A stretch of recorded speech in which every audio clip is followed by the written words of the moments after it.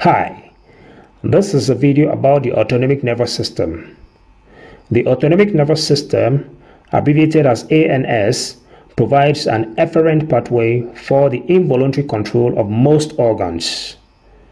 The autonomic nervous system provides the effector arm for homeostatic reflexes, example, the control of blood pressure, and also allows the integration and modulation of function by central mechanisms in the brain in response to environmental and emotional stimuli such as exercise, thermoregulation, fight or flight, etc. The autonomic nervous system is divided into the sympathetic and the parasympathetic systems. The sympathetic system transmits impulses through vertebral ganglia and is responsible for dilating the pupil, inhibiting salivation, constricting blood vessels, accelerating heart rate, stimulating sweat production, stimulating glucose metabolism, bile release, inhibition of digestion, as well as stimulation of norepinephrine and epinephrine release via the celiac ganglion. The sympathetic system also inhibits intestinal secretion via the superior mesenteric ganglion. It also stimulates orgasm and ejaculation, as well as inhibit bowel movement and urine passage via the inferior mesenteric ganglion. Therefore, we can see why the sympathetic system is popularly known as the fight or flight system. Now, the parasympathetic system, on the other hand, works to constrict the pupil, stimulate tears, saliva production, constrict the airways, slow the heart rate, stimulate digestion, stimulate intestinal secretions, and also stimulate erection. Therefore, it is commonly known as the rest and digest system.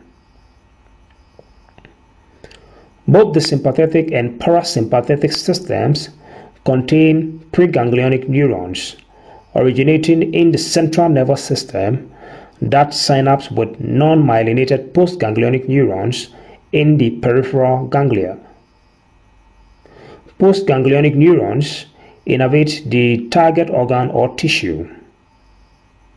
Preganglionic neurons of both sympathetic and parasympathetic systems release acetylcholine in the synapse, which acts on cholinergic nicotinic receptors on the postganglionic fiber. The type of postganglionic neurotransmitters and receptors correlates with the kind of system and organ involved. Parasympathetic peripheral ganglia are generally found close to or in the target organ, whereas sympathetic ganglia are largely located in either the two sympathetic chains located on either side of the vertebral column, known as the paravertebral ganglia, or in diffuse prevertebral ganglia of the visceral plexuses in the abdomen and the pelvis. Sympathetic postganglionic neurons are therefore generally long, whereas the parasympathetic neurons are generally short. An exception is the sympathetic innervation of the adrenal gland, where preganglionic neurons directly innervate the adrenal medulla. So, as we can see, the sympathetic system is more pervasive than the parasympathetic system. When an organ is innervated by both systems, they act antagonistically. However, there is a high degree of central coordination so that an increase in sympathetic activity to an organ is commonly accompanied by a decrease in parasympathetic activity.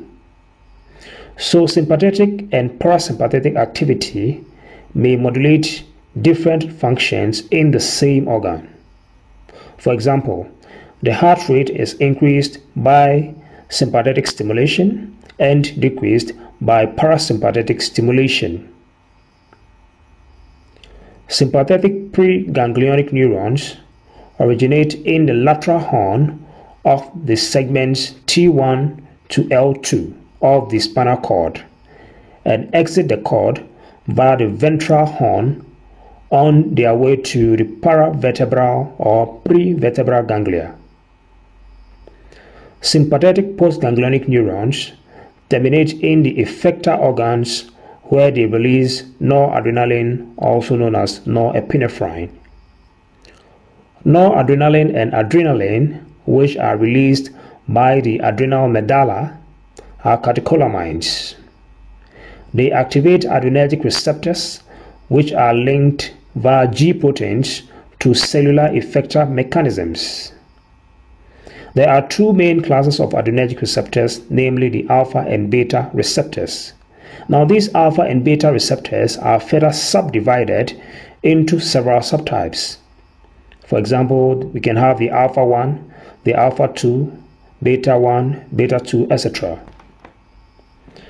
Noradrenaline and adrenaline are equally potent on the alpha 1 receptors, which are linked to GQ proteins and are commonly associated with smooth muscle contraction, for example, in the smooth muscles of blood vessels. The alpha 2 receptors are GI protein linked, and they cause inhibition of transmitter release as well as contraction of smooth muscle. Now, all beta receptors are linked to GS protein and activate adenylyl cyclase in order to make cyclic adenosine monophosphate, also known as CAMP. This eventually increases calcium concentration and the subsequent relaxation of smooth muscle, for example, in the blood vessel, as well as in the airways. It also increases the force of contraction of cardiac muscle, as well as the heart rate. Now, noradrenaline is more potent at beta 1 receptors, and adrenaline is more potent at B2 receptors. A few sympathetic neurons release acetylcholine at the effector site, for example, the sweat glands. These neurons are known as the sympathetic cholinergic neurons. Parasympathetic preganglionic neurons originate in the brain stem. They run in cranial nerve 3, cranial nerve 7, cranial nerve 9, and cranial nerve 10. They are also seen in the second and third sacral segments of the spinal cord. Now, parasympathetic activation causes secretion in many glands, for example, the bronchial mucous glands, and either contraction as seen in the bladder detrusor or relaxation as seen in the bladder internal sphincter. Action potential in incoming neurons are transmitted by the release of neurotransmitters that bind to receptors on the postganglionic neuron or effector tissue. Between neurons, example in the ganglia, this occurs within the classical synapse where the axon terminates in the bulbous swelling or buton separated from the target by a narrow synaptic cleft. Postganglionic neurons branch repeatedly and have numerous butons along their length, forming varicosities. Synthetic enzymes are transported down the axon into the buton, where they synthesize neurotransmitters such as acetylcholine and noradrenaline from precursors transported into the buton. Now, the neurotransmitter is stored in vesicles, and the arrival of action potential at the nerve ending causes an influx of calcium, fusion of vesicles with the membrane, and the release of neurotransmitter. The neurotransmitter then binds to postsynaptic receptors and activate the response. Neurotransmitter release can be suppressed by feedback onto the presynaptic inhibitory receptors, for example, the alpha 2 receptors meant for adrenergic synapses. Neurotransmitters must be removed at the end of activation. So in cholinergic synapses, choline esterase rapidly breaks down acetylcholine into choline and acetate, which are recycled. However, some may escape into interstitial fluid. In adrenergic synapses, most noradrenaline is rapidly taken up again by the nerve ending via an adenosine triphosphate dependent transporter known as the uptake 1. Recovered noradrenaline is recycled. Some facilitated diffusion via uptake 2 also occurs into smooth muscle.